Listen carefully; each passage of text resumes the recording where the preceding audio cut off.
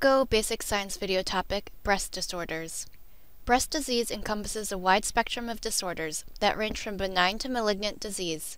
The different etiologies of breast disease fluctuate depending on a patient's age, with benign disorders more common in premenopausal women and malignancy more common in older patients. The objectives of this video include: understand normal breast anatomy and histology, identify common benign breast disorders and breast cancer, and describe the mechanism of action for hormonal therapies used in breast cancer treatment. To review the clinical aspects and management of breast disorders, please see the APGO educational topic number 40 on disorders of the breast. Let's meet our patient. She's a 50-year-old who presents to clinic for a routine GYN exam. She has no particular concerns, but would like a referral for screening mammogram. Before you do her exam, let's review the normal anatomy and histology of the breast. Breast tissue is composed of both stromal and epithelial tissue. The stromal tissues comprise the majority of breast volume and include adipose and fibrous connective tissue. The epithelial tissue is a ductal system which transports milk from the lobules to the nipple. Each breast has about 12 to 20 lobes. Let's zoom in. Each lobe consists of lobules, which is drawn here. They consist of alveoli or acini, sac-like structures where milk is synthesized and secreted. The lobules drain into a terminal duct. The lobules and the terminal duct in which they drain is known as the terminal duct lobular unit, or TDLU. Remember this term as it will come up again later. The ducts are surrounded by myoepithelial cells to allow for milk ejection. Let's take a look at normal histology. In this image, you can see a TDLU with both lobules and a duct. In higher power with a special saying, myoepithelial cells are brown and surround the inner ring of ductal cells. The terminal ducts then drain into larger collecting ducts. Prior to the nipple, there is a dilation of the duct known as the lactiferous sinus, which then opens to the nipple. There are about 6 to 8 openings to the nipple. Let's go back to our patient. Her breast exam is normal, and no suspicious masses are palpated. You order a mammogram. A couple days later, her results come back. There's an abnormal area seen on the mammogram, and biopsy is recommended. She is nervous and would like to know if it's cancer. You discuss with her the possibility of benign versus malignant disease. Let's start by reviewing benign breast disorders. They are classified histologically into 3 categories: non-proliferative, proliferative without atypia, and atypical hyperplasia. The risk of developing breast cancer increases as we move to the right. Non-proliferative disorders are generally not associated with increased risk of breast cancer and include breast cysts and fibrocystic change. Breast cysts are most common in women between the ages of 35 to 50. They are fluid-filled and round or ovoid in shape. Fibrocystic change is very common in reproductive age women and can cause cyclic pain and palpably nodular tissue. What does it look like under the microscope? On the left is a normal TDLU, and on the right is fibrocystic change. With fibrocystic change, there is dilation of acini and ducts with dense stroma. Proliferative without atypia disorders increase the risk of developing breast cancer by 1.5 to 2. They include intraductal papilloma, fibroadenoma, and usual ductal hyperplasia. Intraductal papillomas typically present with serous or bloody nipple discharge. They are most commonly found less than 2 centimeters from the nipple. If this is the duct wall, imagine a broccoli stalk-shaped growth inside the duct.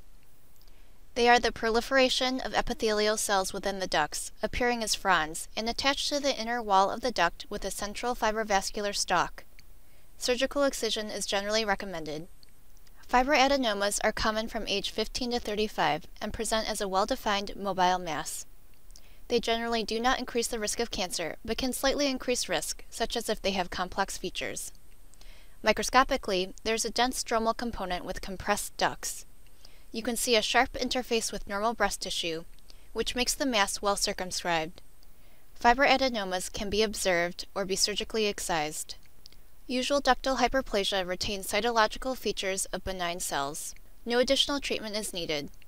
Microscopically, there are increased cells in parts of the duct. The last category in benign breast disorders is atypical hyperplasia. These disorders increase the risk of subsequent breast cancer with a relative risk of 3.7 to 5.3 and include atypical ductal hyperplasia or ADH, atypical lobular hyperplasia or ALH, and often includes lobular carcinoma in situ or LCIS. But note that the relative risk of breast cancer is different. LCIS is associated with a 7 to 10 times increased relative risk of breast cancer. ADH is similar to low-grade DCIS, which we will discuss later in this video, but is a less extensive lesion, measuring less than 0.2 centimeters. It is the proliferation of low-grade neoplastic ductal epithelial cells, filling part but not the entire involved duct. Surgical excision is generally recommended as rates of pathology can be upgraded to more severe disease in 10 to 20% of cases. Atypical lobular hyperplasia is similar to LCIS, but with less extensive disease. Proliferation of low-grade neoplastic cells fill less than 50% of acini in an involved lobule with slight distension. Since the rate of upgrade of pathology is low, less than 5%, treatment can be observation. Let's compare ALH to lobular carcinoma in situ, or LCIS. As noted previously, LCIS is associated with a 7 to 10 times increased relative risk of breast cancer. It has greater extent of disease than ALH, with increased acini distension. In the majority of cases, nuclear grade is low. In this histopathology image, you can see LCIS compared to a benign TDLU. Zooming in, you can see intraductal proliferation of cells that are fairly homogeneous and are loosely arranged or discohesive. LCIS is poorly understood and it is not clear how it directly leads to breast cancer. Like ALH, treatment is typically close observation rather than surgery. Our patient's biopsy comes back as ductal carcinoma in situ, or DCIS, sometimes referred to as stage 0 cancer. This is typically diagnosed after there are microcalcifications on mammogram. As seen in this image, cancer cells fill the ductal system without invading beyond the basement membrane. Unlike in LCIS, the cells are cohesive. In this image, cells are low nuclear grade and cells are homogeneous. This image demonstrates a higher grade DCIS lesion. There is variability in size of the cells and prominent nucleoli. Comedonecrosis is when there is a necrotic core in the center of a duct filled with cancer cells. High nuclear grading and the presence of comedonecrosis increase the recurrence risk of DCIS or invasive disease. Treatment is surgical excision. When found on core biopsy, 10 to 20% of patients will have invasive cancer on subsequent excision. Let's discuss invasive breast cancers. Prognosis and treatment decisions are based on hormone receptor status, nuclear grade, and HER2/neu expression. HER2/neu is a type of receptor tyrosine kinase that promotes the growth of cancer cells and is present in 25% of breast cancer patients. In addition, 2/3 of cases are estrogen receptor and progesterone receptor positive. A tumor that is ER positive has a better prognosis than ER negative. HER2/neu cancers are generally highly aggressive but respond to targeted therapies and have good prognosis. Breast cancer usually presents as a breast mass or mammographic abnormality. Spread is to regional lymph nodes and can metastasize to the brain, bone, liver, lung, and ovaries. Let's pause, read, and apply. Which lymph nodes are most likely affected in breast cancer? The axillary lymph nodes are likely affected in metastatic disease. For lymphatic drainage, the majority of the breast drains to the axillary chain. Drainage also occurs through the supraclavicular nodes and internal mammary nodes.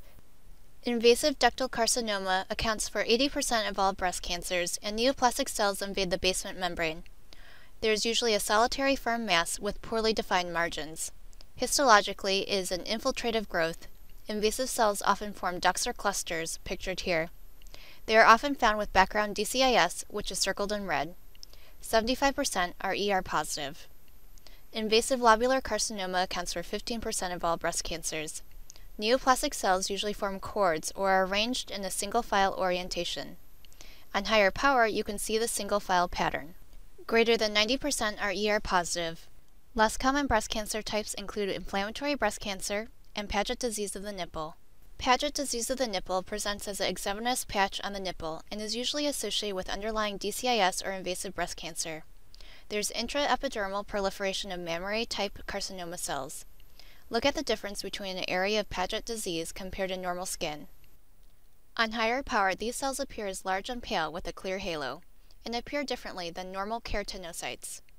Treatment of breast cancer often involves surgical management with lumpectomy versus mastectomy, radiation to reduce local recurrences, and chemotherapy depending on if there are high-risk characteristics of the tumor. Adjuvant hormonal therapy is typically recommended in ER-positive tumors. Her biopsy demonstrated a low-grade DCIS that is ER positive. She undergoes lumpectomy and radiation therapy. Since the tumor was ER positive, she also decides to proceed with hormonal therapy to decrease risk. Common hormonal therapies include selective estrogen receptor modulators and aromatase inhibitors. Let's pause, read, and apply. How do SERMs work?